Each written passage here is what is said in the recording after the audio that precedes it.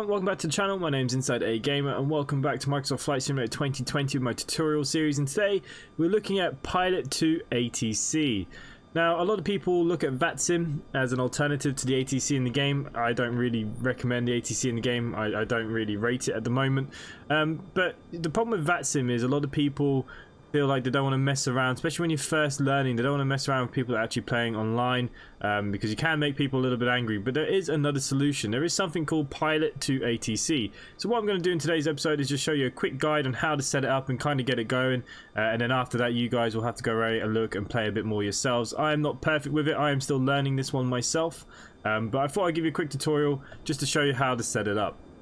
Now, what we actually are looking at today is this Pilot2ATC.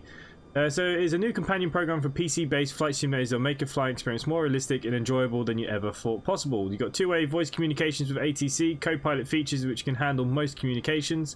Say it features loud TTS communications with ATC, air traffic aware ATC with alerts, create VFR, IFR flight plans, plan fly SID, stars, approaches and IFR flights, moving maps, satellite views, moving sector charts, airport diagrams, nav and comm radio control, intelligent frequency flight, autopilot and more.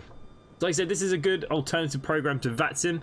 So basically it's like a computerized ATC. So we have certain things that we can say and it will talk back to us. Our autopilot can do a lot of things. It's a great way to learn how to talk to ATC. So then when you do go up onto VATSIM, it might not be as scary. Now, this does have a 10-day free trial. But after that, it is a little bit pricey, I must admit. But I definitely highly recommend it. It is at $59 USD. But you do have your 10 days on your full access. Now, when it comes to what you need to download, if you go down to the download pages, and you can see here what you need to do. So you got a couple of things. You got the full download includes Navigraph database with Eric Cycles 1801. For me, this is what I'll be using, version 2.6.1.3 with Navigraph, because I can sync my Navigraph to it. But you know, you can go down through these. All you have to do is get the exe file and run it, and it's very, very simple. Now, once you've run it on the exe file, you will be able to then load up this page, and this is what we have. Now, this looks quite daunting, and even for me, I'm still getting my way around. I'm not perfect with it, but I am slowly getting there. So I'm going to show you how to create a flight plan. Now, there are two different ways we can do this. For me, I find the easiest to auto plan from SimBrief. You got two options with that. So how we're actually going to add these flight plans is very simple. We could import them here. So say if you've saved a plan from SimBrief or the Microsoft Flight Simulator itself as a PLN file, which I've shown you in other tutorials, you could just click this and it would open up your PLN. Now, I don't have one for the route that I had planned for today. So what we're going to do is flight plan import here on the side. Now, you're going to see this little box appear. And up here we have Navigraph, real world flight plan, depending on what you use. We're going to use SimBrief today. I do use Navigraph as well, but SimBrief is what we're going to use today. Once you bring up your SimBrief, all you really want is this. This is what we need. This is our route. So if we copy this, very, very simply, copy this,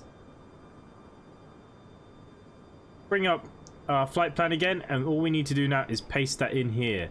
Now, what we do need to do is put in our starting airport, which is obviously EIDW, and we need to put in where we are heading to as well, which is EGKK. And then if we press import, our flight plan has now been imported, but it is missing a few things. It needs a SID, stars and approaches that we haven't done just yet. If we click on the SID, it will load up here, and now look, it actually brings you up charts. It brings you up all the charts. We know that we're going out via Dexon, which is fine, I believe. Runway 16, I don't know why it's changed that. We are going from runway 10. What I want is the Dexy 2E. So we are going from runway 10. Our departure is the Dexy 2E. And there we go. We're going off to Dexon. And I'm going to hit load. So that's now going to change that. It's going to change on our flight plan here as well.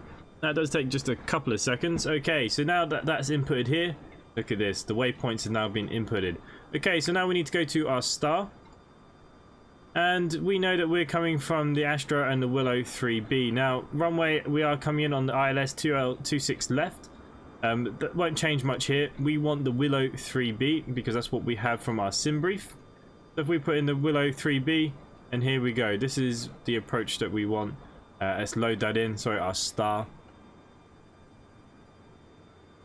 And then our approach for today, because we are going into 26 left, we will be taking an RNAV and ILS. We're taking ILS. So from Willow, it'll take you now in on that transition. Let's load that in to the flight.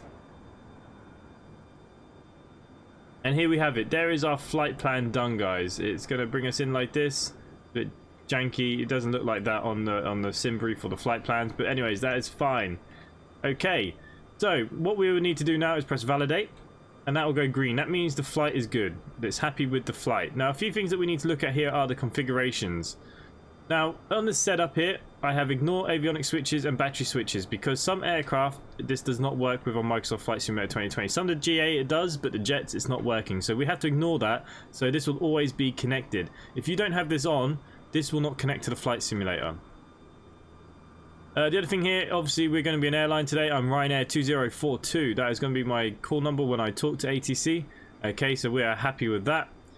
This stuff we don't really need to mess with too much. Sounds I'm not going to talk about here. And voices, look, we have it on random voices. I don't have many installed yet. We will have to install some more voices and that will be a separate tutorial. Today is just about getting you up in the air with this. Okay, and that is pretty much it. The only other thing that we need here is a push to talk button. Now you can do it on your joystick, your keys, anywhere you want. It is completely up to you. Now the one thing I would set up is one here for yourself and a say it hotkey, because a say it hotkey is your co-pilot, because you can actually make your co-pilot do all the ATC, so you can learn what he's saying, or if you get a bit confused you can use him. Like I said, this is why this is better than VATSIM. It just for now, if you're just kind of learning this stuff, especially if you're very beginnings at flight simulations and you don't want to be upsetting people on the real life stuff, this is very good for that. Very good way of learning the speech. Now actually going back to the setup, what we need to, the other thing that you need to click here is co-pilot options, response to radio. If this is ticked, he will automatically respond to any radio calls to you. So that's up to you. I would leave that on to start with. Like I said, learn the speech very, very slowly. So make sure that this is connected to here. So respond to radio and he changes frequencies. Okay, so he will do the stuff automatically for you. Okay, come back out of configuration. Now there's one more thing we need to do. Now that we validate, we need to connect to the simulator. Now there is a program that we need to use, which is MFS2020. It is a beta. We use this for a lot of the add-ons, so the chances are if you're using other add-ons you may have this. All we need to do is click it. It says it's already running, because I didn't realize it was already running, and that is fine, but it'll just flash up like this. I know it's connected, but usually you'll just get the logo flash, and that's all you need for that. If I now press connect, Dublin International Information. there we go. ATIS has come directly on. Local weather not available. Weather at Valley is winds are 182 at 23 knots. Visibility 6 miles. 1,200 few clouds. 7,000 broken. Temperature 12, dew point 9. Current altimeter. All I'm going to do is just change that frequency now, because I don't want to listen to the ATIS, but you always start off with ATIS. So as soon as you know it's loaded up, ATIS will turn on. You do need to make sure you have power to the aircraft. If you don't have power to the aircraft, it won't work. But obviously we have that cancelled. And as you can see here, that means we're connected. So if this was red, that means you haven't connected the battery, or it might not realize the aircraft is on. Okay, so what we now need to do is actually file this flight plan. And now we have both of these in green. So there's a few other things now that we can look at down here. Now this box is a very handy box.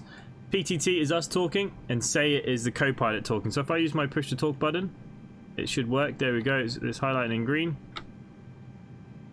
And if we press the question mark, this will help us, and I'm going to show you how in a second.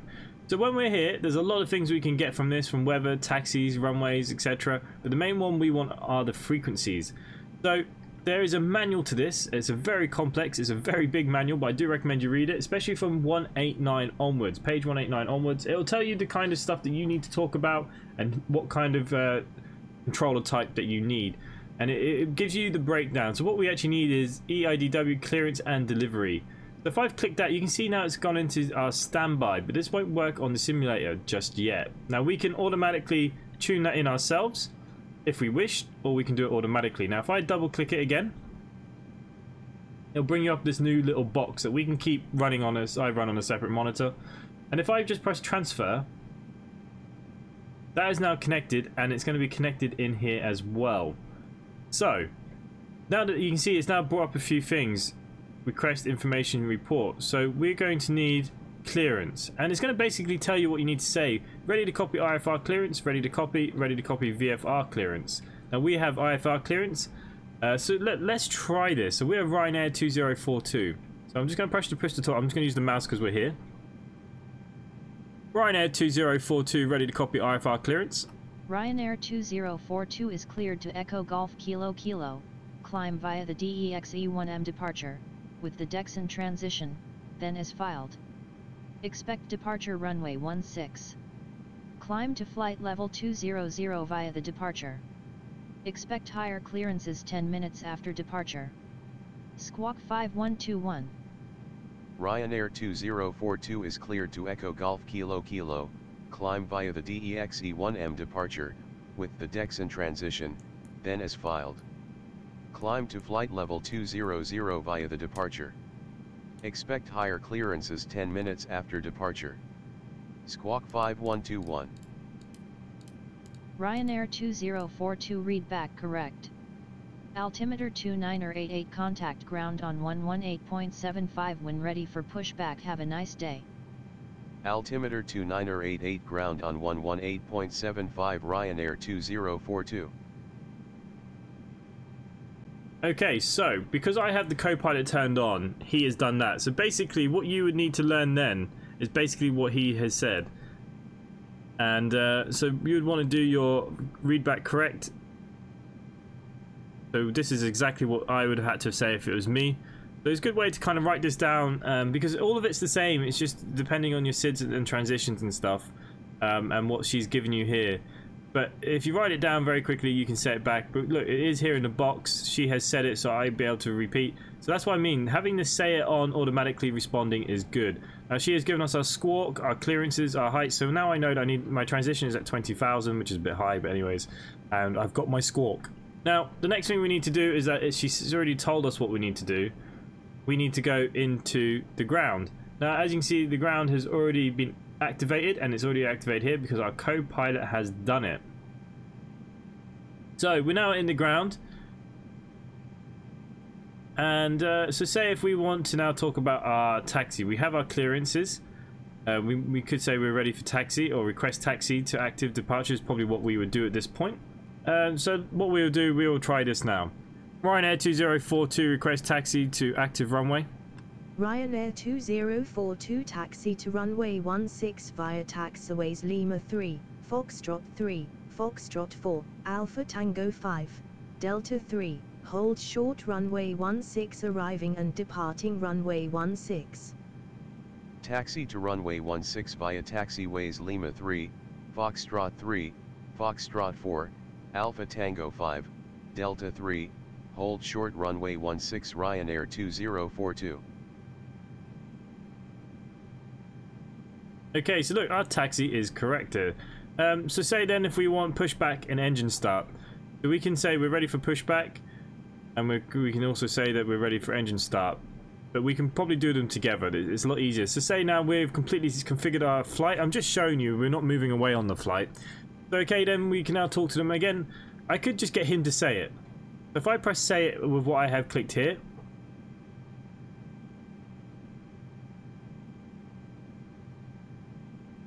Ryanair 2042 ready for pushback and engine start. Ryanair 2042 pushback and engine start approved. Pushback and engine start approved Ryanair 2042.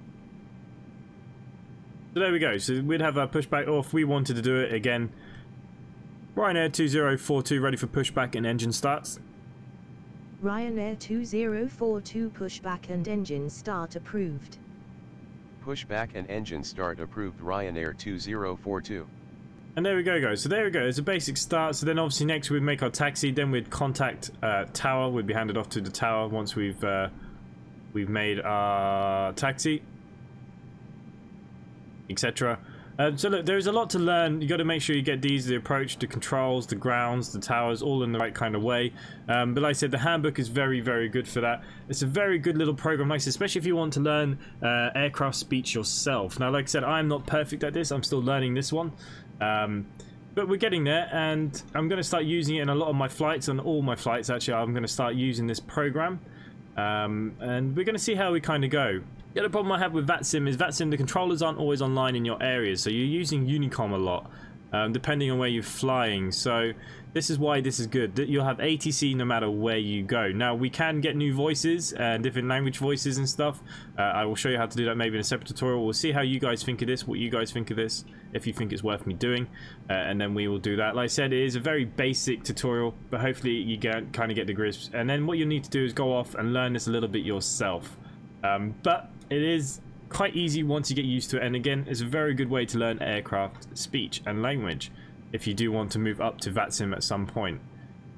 If you are enjoying this content, please let me know in the comments down below. Let me know if you want to see any more of this. Maybe I can do a bit more of an in-depth tutorial to it. I'll try my best anyways if that's something you would like. Make sure you do subscribe down to the channel as well, hit that like button, and other than that, for myself, thanks for watching, and I'll see you next time. Bye for now.